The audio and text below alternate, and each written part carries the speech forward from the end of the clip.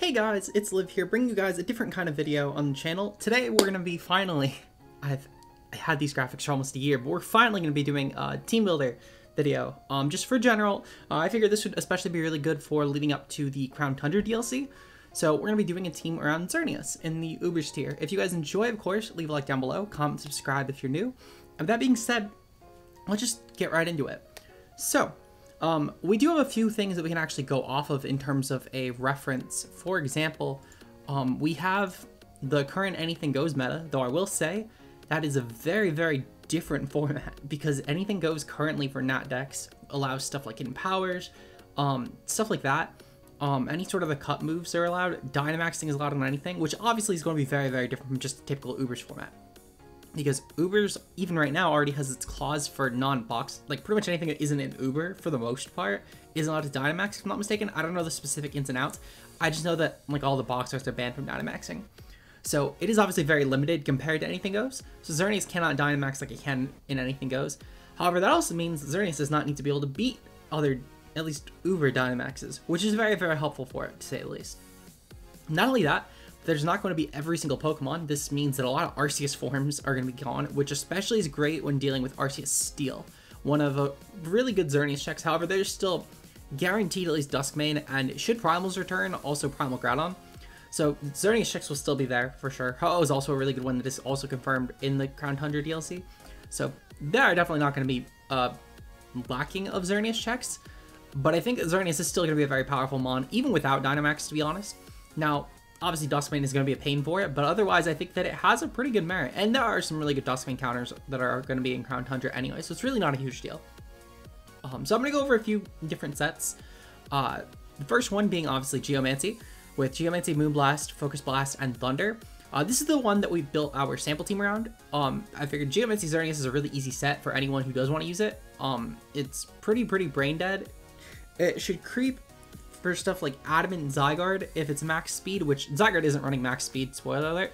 But this is more importantly so that even if your opponent stacks webs, which webs are pretty big, even still.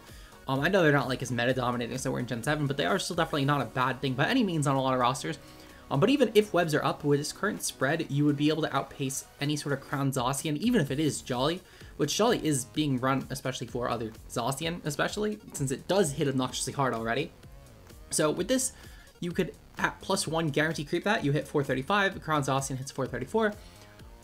There are some bulkier Geomancy spreads you can obviously grab. I don't personally recommend going with those, at least for the Uber format in particularly, until we know more of like what defensive calcs will be necessary. Pure reason being is just the fact that those were all calced for Dynamax Mons and for shit like Mega Ray, which isn't going to be in the format obviously. So don't really need the extra bulky spreads that like are on Smogon right now, just because of the fact that those are also adept, as I mentioned, for Anything Goes specifically, which is a very different format. This is just for normal Ubers, just a very basic spread, as it really just creeps what you need to. Obviously, when the format develops a bit more, taking a bit more out of special attack or even a bit more on speed and going a bit more aggressive could always be helpful for a bulky spread. I just didn't want to throw in random numbers that didn't mean anything guaranteed, so I figured this is at the very least. The numbers do mean something. The 32 is just left over, but I mean, at the very least, it's not like just taking out some special attack, like let's say going down to like 200 special attack, just to have more to put into bulk, which is obviously not what we want to do. Because for just a general entry to the meta spread, we just want to have a general spread that should do its job well. And this will guarantee outpace Crowned Zacian, which I thought, at the very least, even if webs were up, I thought that would be very helpful personally. So, yeah, Xerneas, though, is definitely a terrifying mon. Should get past a lot of counterplay and all that. Next up, we're going to go into a set that takes advantage of one of the new moves it got this generation, Play Rough. So Xerneas ended up getting Play Rough in its moves pool, which actually is really good for it. Xerneas has as high of an attack stat as it does a special attack stat, so even though it does lack setup, a Bandit set like this, for example, could actually be really nice for it. Because this does help get around a lot of potential immediate Xerneas switch-ins, such as Spidef Ho-Oh, to say the least. Because Ho-Oh could pretty easily switch in on Xerneas anticipating a Geomancy. Spidef Ho-Oh can take a Thunder at +2 and then Twirl Wind out. So it is definitely one of the more reliable checks, to say the least, to Xerneas. However, with Rock Slide, if you catch a Xerneas on the switch-in, you guarantee Oko, even if it is maxed as death. So that should be very, very helpful when dealing with potential counterplay. Close combat will still pressure stuff like Ferrothorn. Play Off is just really spammable anyway. You didn't really need something like Smart Strike, for example, or Mega Horn just for the fact that as a blanket set, I mean, playoff hits more against almost everything anyway, just because of Fairy Aura. So Aromatherapy is really nice to stop potential glare spam, because Zygarde is still obviously going to be really big. Even if Zygarde Complete is gone, I fully do anticipate that at least Zygarde Regular will be around in some way, shape, or form, just to glare spam, to be honest, because glare is just a really annoying status for everything. It's great for hitting stuff like Primal Groudon, even if it's gone, I guess. Still stuff like Duskmane, really hate getting glared. So it is still really nice to have that Aromatherapy support, or even then outside of glare, there's always stuff like Spore potentially from Smeargle, which, well, actually I don't think Smeargle will be in the game, but just in general, more so just the fact that like status in general is obviously really annoying in Ubers. Even outside of those, for mons that we are knowing confirmed are in the game, stuff like Pharaoh, I believe, gets T-Wave. I know that Klefki runs T-Wave here and there. Grimstyle, I'm pretty sure, also gets T-Wave. So stuff like that, obviously, that can T-Wave your team. Aromatherapy is still really nice support for. You're most likely not clicking it anyway. You could easily throw Defog on, however, mainly just went with Aromatherapy because there are some really common Zern partners, such as Ho-Oh, as I mentioned earlier, that pretty freely run Defog with boots anyway. So there's really no reason to run Defog over Aromatherapy, in my opinion. So yeah, we have Banded Xerneas here. I think this will be a really nice anti-meta spread, personally. Now, obviously, I think this is definitely one you could play around with going maybe Adamant or Jolly. However, I went with Jolly just because of the fact that you're running Banded anyway. I don't really think that there's a reason to run Adamant personally, when this could potentially outpace stuff like any sort of plus attack nature Xerneases, or plus special attack nature Xerneases, or even just stuff like a Veltal, which is obviously a really annoying mon, and will always be a really annoying mon in the meta. So just stuff like that, I figured that was really helpful for. Also, this will outpace stuff like Lunala, even if it is timid. So unless it's like a Scarf Lunala, you can guarantee outpace that. Playoff should do a ton, especially as long as you break its Shadow Shield, it should do a ton. So yeah, I figured this was a really good set though. Next up, we have the Specs Xerneas. This is pretty much the same set that people would run in Specs Xerneas last gen. However, this takes advantage of another new move that Xerneas got this generation, being Draining Kiss. So I figured that we potentially take off Aromatherapy on this particular Xerneas just to give Xerneas a way to get HP back, should it just need to be around for a bit of a long game and stuff just be weakened a bit. This helps especially if Xerneas, let's say, gets Toxic, and you could just lock in Draining Kiss, just recover some stuff back late game and be able to pick off a team a bit easier. Obviously, Moonblast will probably be the primary Fairy Stab. Focus Blast is great for Ferrothorn. Thunder, as I mentioned, great for Ho-Oh, should 2 a KO still. But I figured Draining Kiss just fit better, at least, than Aromatherapy, in my opinion. Though you could pretty easily just sub that out for Aromatherapy, Toxic, Defog, Endeavor, etc. There are a ton of things you could sub out that for. And all those moves besides Draining Kiss fit just as easily on the Bandit spread, or, as we'll get into in a bit, the Scarf spread. Xerneas really just needs a couple moves usually on every single set, being the Fairy move and then the coverage. So I figure the Draining Kiss, though, could be a cool option here. Obviously, though, whatever you think fits best for your draft, or for your team, I should say, because I'm so used to talking about draft, but whatever fits best in your team, obviously, is what's best for that 4th slot. I just personally thought that as a blanket option, Draining Kiss would be a nice option to highlight, because it is a newer option and people might overlook it, just because of the fact they might not realize that it gets it.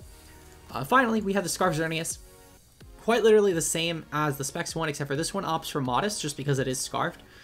Realistically, a Veltal will never run a Scarf spread that is hitting Timid or Jolly, so I figured that at the very least, running just a Modest set made sense here. It should still creep everything it needs to. Realistically, all the mons that would be between this aren't going to really be running Scarf, besides maybe Lunala, that might be a big one, and then otherwise maybe Kirums, but I'm pretty sure Kirums are only running Boost right now anyway. And even then, I mean, realistically, you could always just run Timid if you're really that worried, but I think that Modest just fits better on a Scarf Xerneas. Pretty simple, just, again, coverage to hit what it needs to. Aromatherapy, just I chose for this 4th move just because of the fact that, unlike with Specs, you're not going to be breaking as well with Draining Kiss, whereas with Specs, at the very least, Draining Kiss could probably start doing actual substantial damage, or substantial damage, quote-unquote. But yeah, no, I figured that Aromatherapy just made sense for a Scarf set, especially because it can outpace and potentially go for Aromatherapy before, if you do need to stack Xerneas to allow something else to sweep. So I thought that might be helpful, though again, there are a ton of options Xerneas gets. Xerneas' 4th move pool, Xerneas' space for a 4th move pool is really good. Hell, you could even go for a mixed spread and not for Rock Slide if you really wanted. Definitely a viable option in my opinion, just to help with Ho-Oh luring. I would, in that case though, change Thunder for Grass Knot, just because that'll be able to hit stuff like Pedon as well, just a bit better. Though at the very least, Focus Blast is still there, however, accuracy is the thing. Thunder still definitely does work though, because it will still handle stuff like Kyogre, for example, and also Ho-Oh, but just Rock Slide, as I mentioned though, could be a bit better if you wanted to go with the 4th move that was not Aromatherapy. So yeah, you do definitely have options though.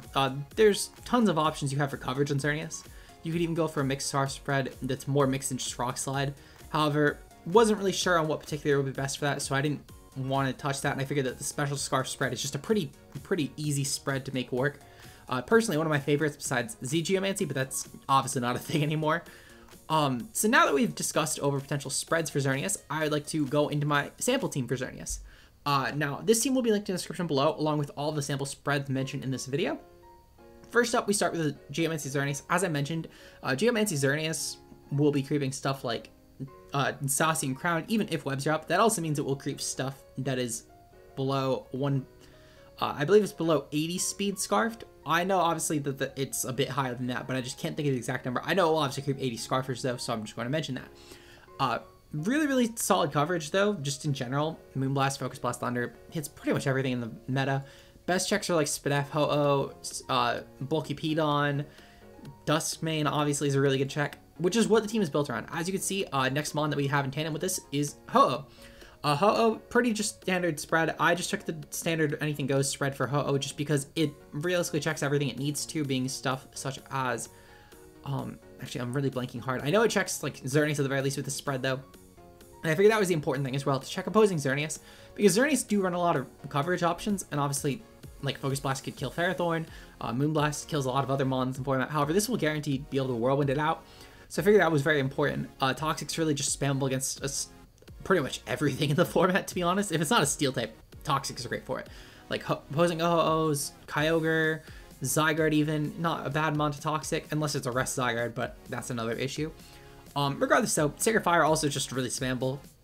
So yeah, Defog is great because it has boots, and it can defog potential spikes for stuff like Zygarde and Zacian for later on, or even just webs. So Ho is definitely the best defogger right now for sure. This also can soft check. I believe it soft checks, not just hard counters, versus Zacian. If it doesn't have wild charge hard counters at the very least, because I'm almost certain it lacks a rock move, though I'd have to double check on that. I know at the very least they're on wild charge for Ho. So I know it at least checks that. I'm pretty sure it hard counters though. But yeah, no, this mon's really good though. Ho is definitely one of the best mons, and boots only help. Regen, really broken as well for an ability. But yeah, no, defensive Ho is just a really solid partner with Xerneas in my opinion. I've done a ton of anything goes ladderings with these two, and they kind of carry. Now obviously Xerneas carries because it can quite literally just max and destroy teams, but even still, I was actually doing some laddering with this particular team, and I found that these two definitely support each other really well, even trying to just avoid maxing with Xerneas altogether, just so then I can get a more accurate feel for playing in actual Ubers. And I definitely did notice that it was at least really easy to just win games with these two mons in tandem. Third mon that made that really easy was Primal Kyogre.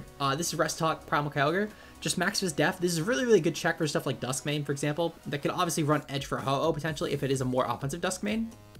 Which, a more offensive Duskmane with like Weep's Policy Autotomize could definitely be a bit of an issue. However, with Fizz Def Kyogre, we can definitely check that really easily. Even if Primals aren't allowed back, I did run Calcs, and even versus a plus attack nature Duskmane at +2, we could still actually take a Photon with this, so you could always go for Scald Burn if necessary. However, there are other checks as well in the team, so should Primal Kyogre not be back, it's not a huge deal, though I do still think Rest Talk spread will fit. You could always opt for a Scarf Kyogre as well. I just think that when checking Duskmane, this is probably a better option. Rest Talk with Toxic, just really spammable against pretty much everything. Also is really good to take hits from Primal Groudon, for example, and then actually switch it on those. Though again, we have other options as well, so it's not a huge miss if you want to go for a Scarf Spread. It does still definitely work. With the anticipation for Primal Kyogre hopefully being back in, though, I decided that Rest Talk would just be slightly better. But on regular Kyogre, either are really good options, to be honest. Next up, we have pretty much a mandatory monolith here at this point. It just breaks everything so well. I opted for a sub-spread. I have personally been a huge fan of sub-spread. I don't even really like SD that much. I know it's really good. I just am not a fan of it. I think that sub gets a lot more benefits, such as if you're able to sub on something and pick it off, such as Lugia, for example, which literally cannot touch you, then you stop Ditto from being able to come in as freely, because Ditto, obviously, if it is hard switching out, we'll have to risk potentially taking a Behemoth Bash, which it's not going to want to do. Sub Dove does help a lot, because if Ditto, it stops Ditto from being able to come in at all, at least if you have the sub up. And it also just helps you get a free hit off and stuff. And with Zacian especially, just because of Intrepid Sword, you're able to do half to pretty much everything not named Primal Groudon. So it is definitely really good. Wild Charge is great for Ho-Oh. Behemoth Bash is great for stuff like Xerneas. Close Combat's great for stuff like Ferrothorn. They hit pretty well just in general in the meta. Wild Charge obviously can also hit Kyogre, for example. This spread does miss out on Zygarde, but realistically we have a Xerneas anyway, and we have a ton of Toxic Mons, so it's really not going to be a huge deal. Even if it is Rest Talk, Xerneas sets up on that pretty freely, or just Moonblast, to be honest. It doesn't even really need to set up. We also do have Spikes in the team that can at least pressure Zygarde from coming in as freely on this.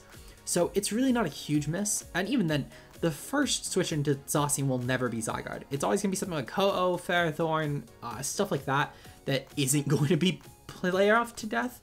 So yeah, there is that as well. I do think that Zacian's just really brain dead mon. You're kind of missing out by not having it on the team, and I don't even know why it's allowed in Uber still at this point, to be honest. I know that Quag's a really good check, but there's really not a lot of solid counterplay. Even when Crowned Tundra drops, there just won't be a lot. It's such a free mon. Next up on the team, we have Rest, Haze, Glare, 1000 Arrow Zygarde.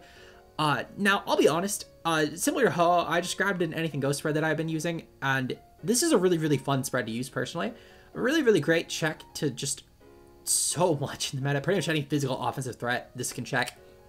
If you max as well, you can actually take hits from Zacian, if I'm not mistaken. I would have to double check on the calcs, but I'm almost certain this could take a Zacian hit with max. Zygarde, defensive, we hit 208. Yeah, okay, so even without max, actually, oh, you know what, that's Zacian non-complete, I was gonna say. That did wait. Okay, so yeah, it's literally a roll versus Zacian Crowned, only if it's Adamant.